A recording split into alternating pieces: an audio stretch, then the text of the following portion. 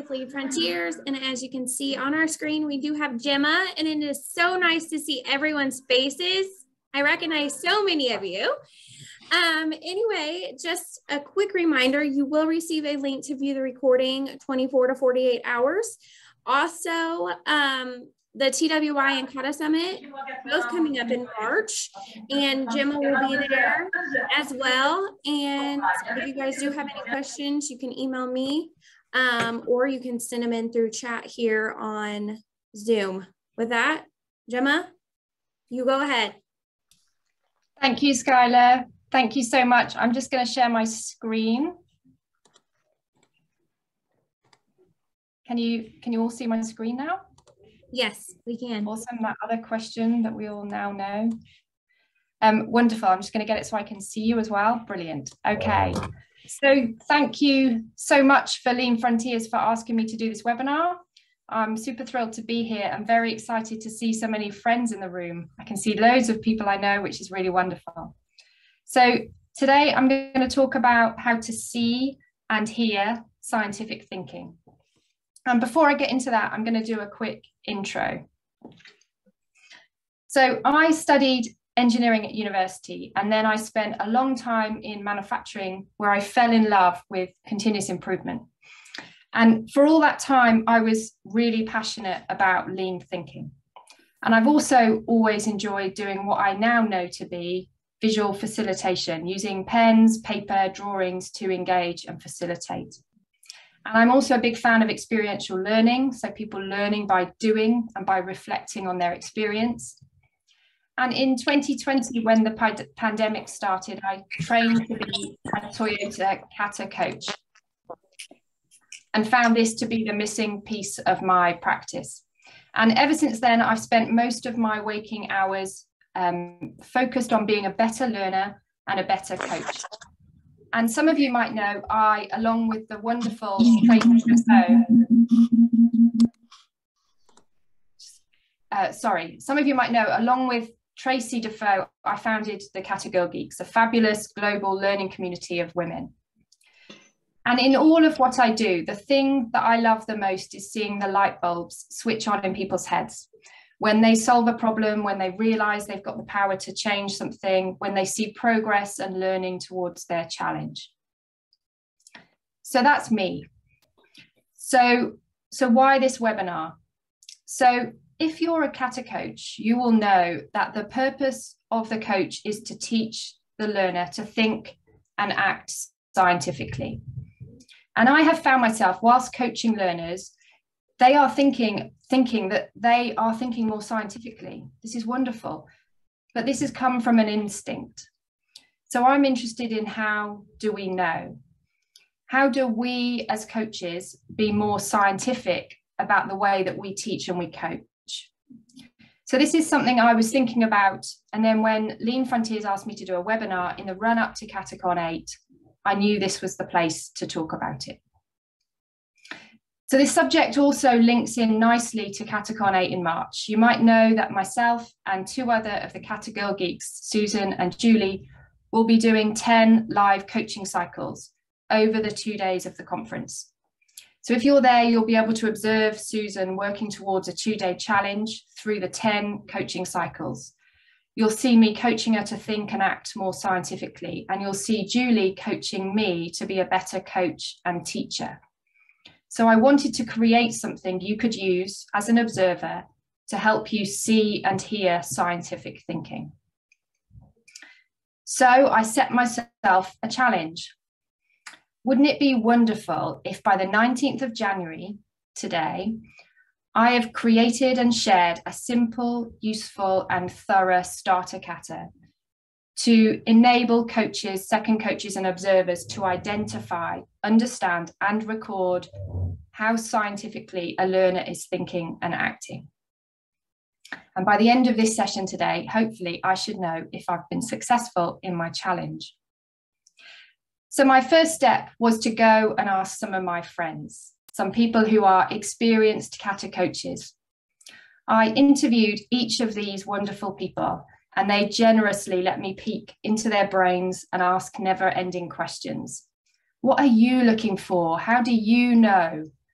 And particular thanks need to go to Julie and Mark over there on the left, who were super generous with their time and humoured me with all of my questions at random times of day.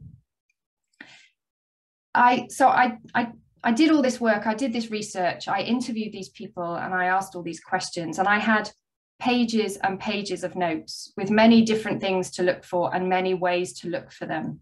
And there were some similar threads, but I didn't know how to bring it all together.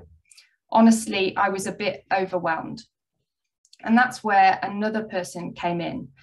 So this is my son, this is Harrison, my son. This photo is from when he was 2. He's now nearly 16, so he's not quite as cute as that anymore. But he is a self-proclaimed science geek. He's mad about physics. He thinks incredibly logically. So I got him to come for a walk with me. I told him my dilemma, all about my overwhelm. How do I turn this into something useful?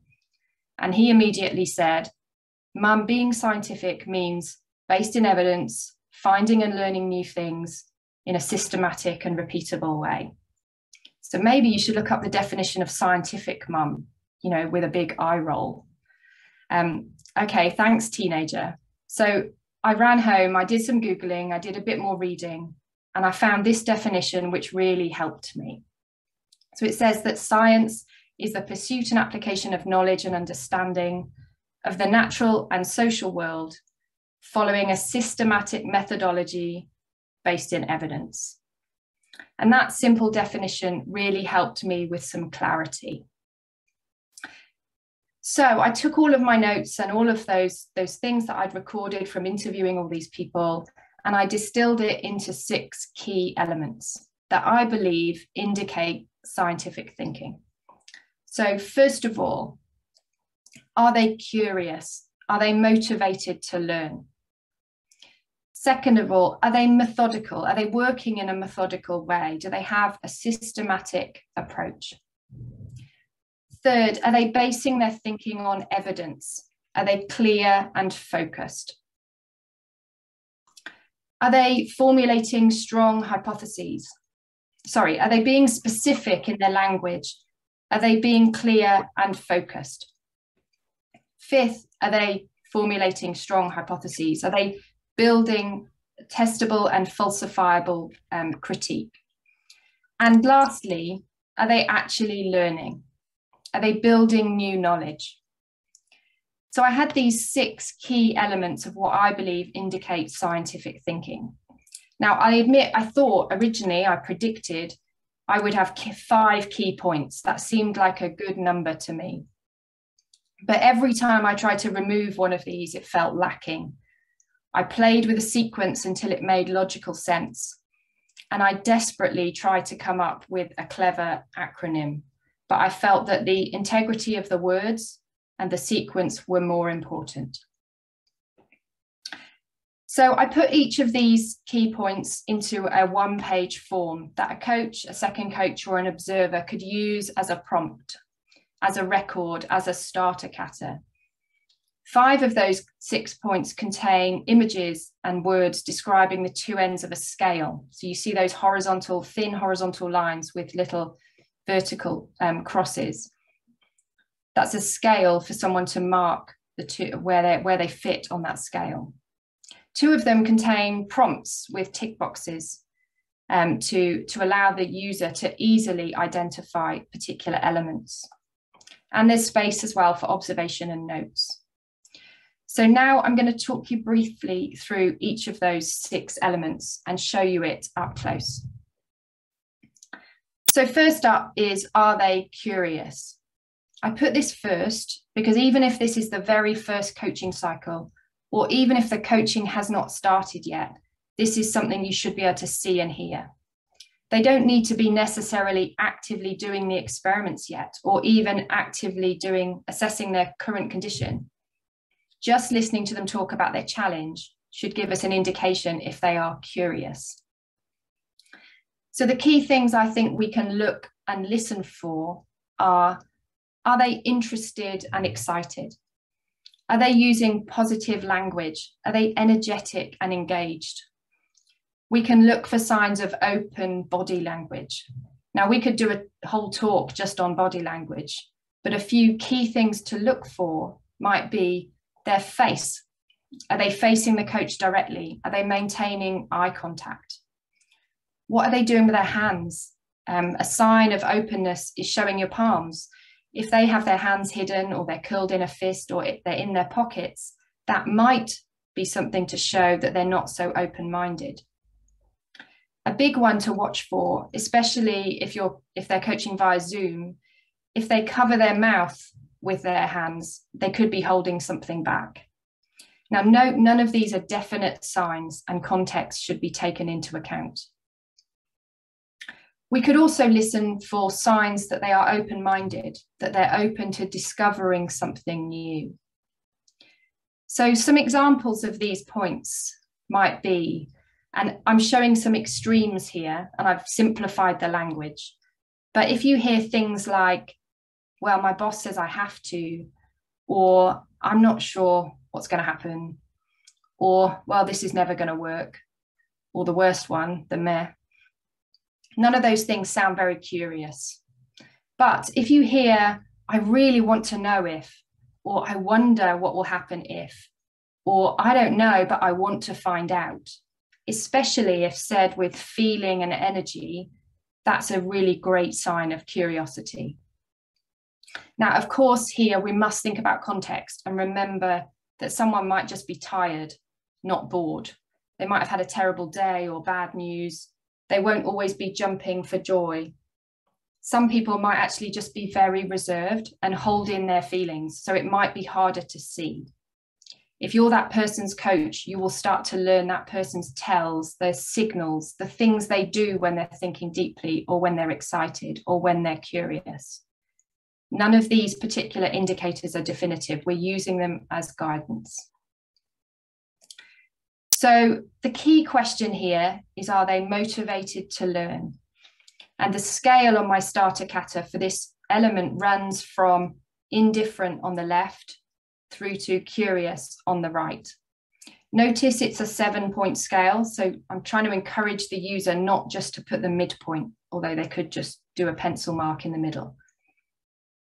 And I've given some key points at both ends to help, and left space in the center for notes and observations. So the first point is, are they curious? Are they motivated to learn? The second element is, are they working in a methodical way? So the key thing I'm looking for here are the logical links back through the storyboard. So does the challenge link to the vision? Does the target condition link to the challenge? Does the current condition link to the target condition? And so on, all the way through the storyboard, right up to the learnings from the last step. Do they link to what actually happened?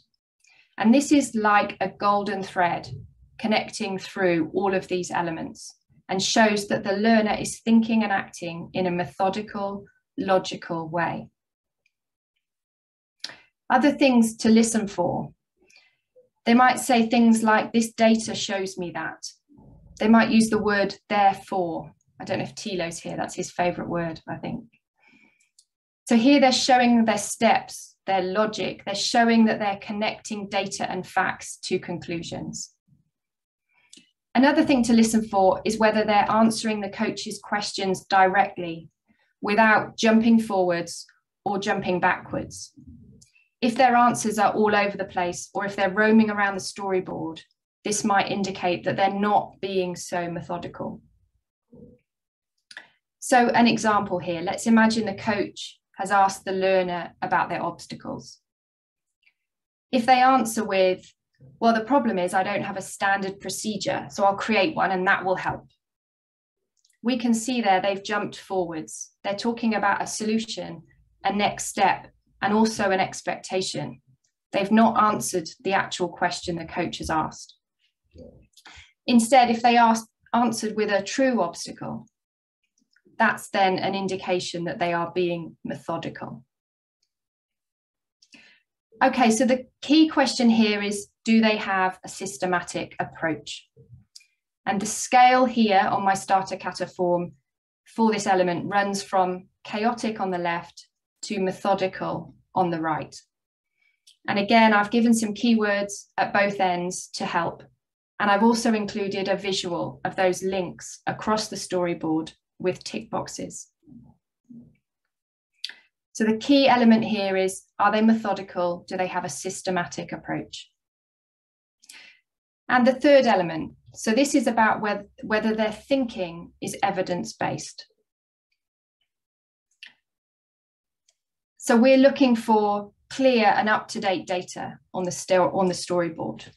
We can listen to see if the learner refers to relevant data and metrics and facts. And we can also listen to see if the learner notices their own assumptions, notices their threshold of knowledge. I had this with a learner recently who all of a sudden could see when they were making an assumption. And it was like a light had gone on in their head. Okay, so an example, if the coach asks what actually happened, if the learner says, so I went for a run and I'm pretty sure I was faster than last time. This is based on opinion. It's not based on evidence. There's no true data in that answer.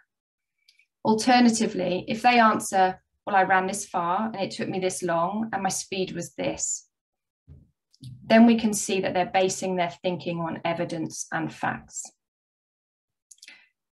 So the key question here is, are they focused on facts and data? And the scale here runs from opinion-based on one end to evidence-based at the other. And again, I've given some keywords to help the user at both ends. So the key here is, are they evidence-based and are they focused on facts and data? So the fourth of my 6 points is, are they being specific? Are they clear and focused?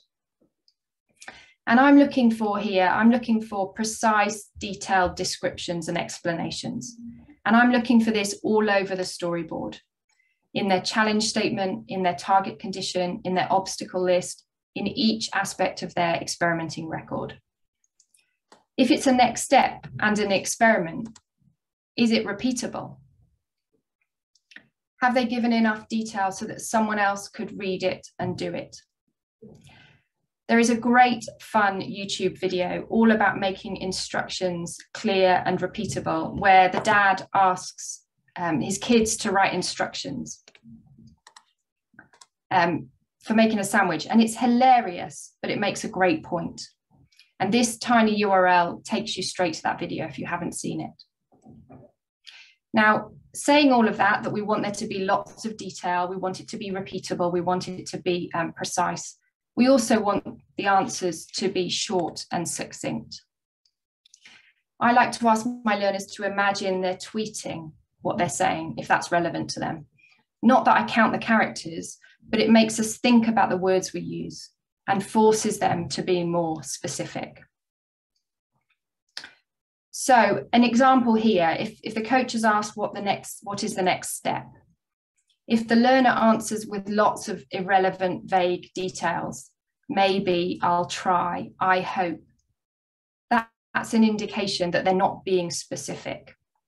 Or if they answer with clear detail and a repeatable step, then that's definitely being more specific. So the key question here is, are they clear and focused? The scale on my starter kata runs from ambiguous on the left through to specific on the right, with keywords at each end to help. So are they being specific? Are they being clear and focused? So the fifth element here is slightly different. We're checking to see if we can see evidence that they are hypothesis driven. Are their statements truly testable and falsifiable? Can their statements be proved right and proved wrong? And this is not just about their expectations for the next step. There's actually hypotheses all across the storyboard. So their challenge should be a hypothesis, something we want to do, which we believe or expect to give us a particular outcome. The target condition is a hypothesis. If things work this way, we believe we will get these results. The obstacles are hypotheses. We believe these things are preventing us from reaching this element of our target condition. And of course, what do I expect from my next experiment is a hypothesis, what I think will happen.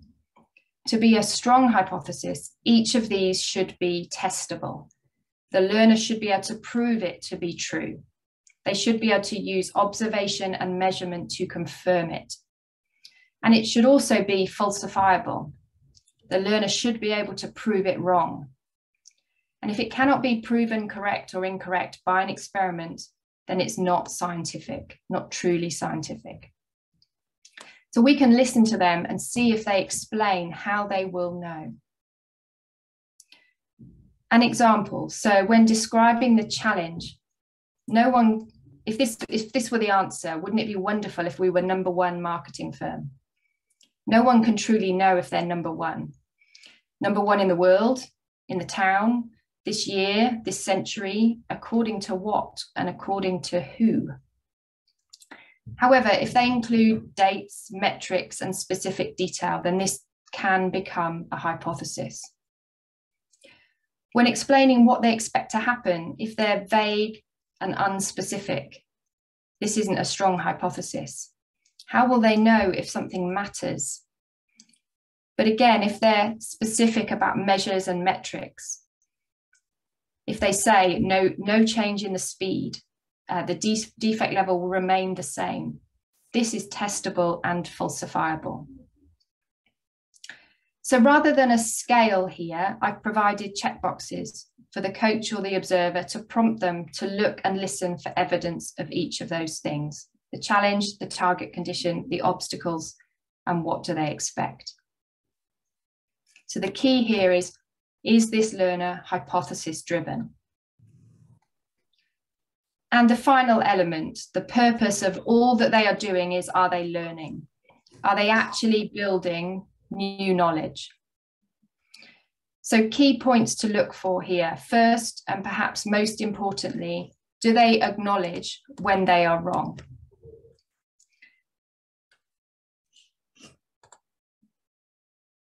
Better still, do they acknowledge and accept when they are wrong? And even better, the sign of a real serious scientific thinker, do they also embrace when they are wrong? As a side note, if you'd like to try and follow a routine to help you embrace the times when you were wrong, you can go to this tiny URL. I'm just going to put it in the chat. You can go to this tiny URL to a website with another starter kata by Mike Rother, a 1-week routine to help you see the unexpected as positive. Okay, we can also listen for a positive attitude to discoveries. We're keeping an eye out for body language and facial expressions, perhaps here. We're also looking for energy and excitement. Also, do they have a thirst for new knowledge? Are they still curious? Which ties us nicely back to the first of the 6 elements. Okay, as an example here about learning, if you hear a learner blaming someone or something else, or being hesitant to accept, the word but is a big red flag here, or refusing to accept something in front of them, that might show they're not learning. However, if they're humble and they're open to discoveries, if they're listening to their data and facts and making conclusions which are a surprise, then they are learning. So the key question here is, are they building new knowledge? And the scale on my starter kata for this element runs from ignorant at one end to learning on the right. And again, there's keywords to help the user identify where the learner is on this scale. So these are the 6 elements that I believe we can look and listen for to help us understand better if a learner is thinking and acting scientifically. Are they curious? Are they methodical? Are they based in evidence? Are they specific, driven by hypothesis, and are they learning? And I listed, as I said, each of these on a form, a starter kata, which someone could use to help them identify and record each element. In this version, you can see I've scribbled notes and quotes, used the scales, used the tick boxes, and notice in the very bottom right-hand corner, it says this is version 1.2. So I'll be iterating and updating this as I play with it more. And I'd love for others to try it out. If you would like to, please download that sheet from my website on the resources page, and please let me know your feedback. So, one final thing. I said I tried desperately to fit these steps into an acronym, but it just did not fit. And commercial is a really rubbish word. So instead, I thought I'd come up with a mnemonic to help remember the 6 steps. And I spent far too long on this, coming up with various different versions. I think the funniest was colossal messy elephants swindle Hungarian llamas. Not very useful, but perhaps the most appropriate was concise, measurable expectations soon have learnings. So before I go, you might have heard me talk before about micro-learnings. These are tiny bursts of new knowledge. If you've had any micro-learnings today, please share them in the chat or on social media. I follow this hashtag on Twitter and LinkedIn, and I would love to see what you thought or your questions. So thank you so much. Thank you everyone for listening. It was good. I hope it was useful, and I'd love to hear what people say. Thank you. Gemma, thank you so much for your presentation today. I loved it. I hope everybody else did too. It was awesome. It was so good to see your face as well, and so good to see everybody else's that are here. Again, just a reminder, you will receive a link to view the recording 24 to 48 hours. We do have a couple of minutes. Gemma, if you want to take a couple of questions, we can do that really fast, since we do have just a few minutes left. Of course. Does anybody have any questions?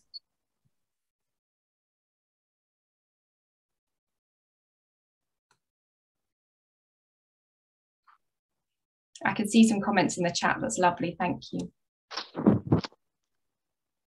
I don't have any questions for you, Gemma, but I really enjoyed it. And I want to let you know that this has given me a model to look inside of myself to find out, you know, how good of a job I'm doing. I can see some things in here that are going to be very useful for me going forward, you know, as I try to coach people.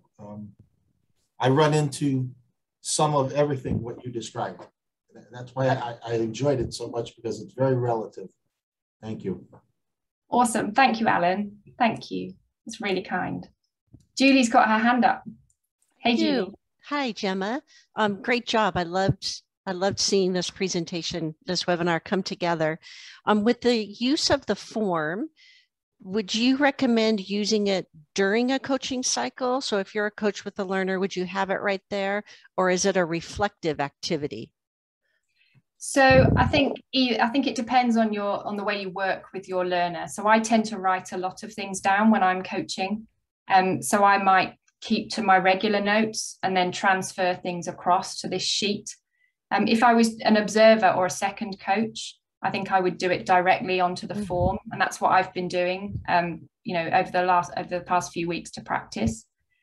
So yeah, I think it would depend on how the person works, but I've kind of had it alongside my regular notes. When I've been working this week coaching someone, taking my regular notes, but then also sort of transferring things across. Great, thank you. I think it forms a nice part of a reflection as well, to really go back and think about it deeply. Thank you. You're welcome. And thank you again for your help. Always my pleasure. Okay, well, that is all I see. I don't see any more hands up or questions coming in. So everybody, thank you very much for joining us today. We will see you all very later. That's not real. We will see you all later. Bye, guys. Thank you. Great job. Thanks, appreciate your time. Thank you.